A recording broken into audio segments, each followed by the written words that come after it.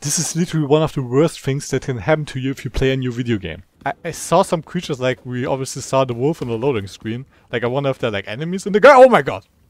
Yeah, damn, I guess we glitched through the game, like, yeah. The best part is, because the demo hasn't implemented any save or load features, I lost all my progress. Oh yeah. But if you like indie games, check out my channel. I play a new indie game almost every single day. Goodbye!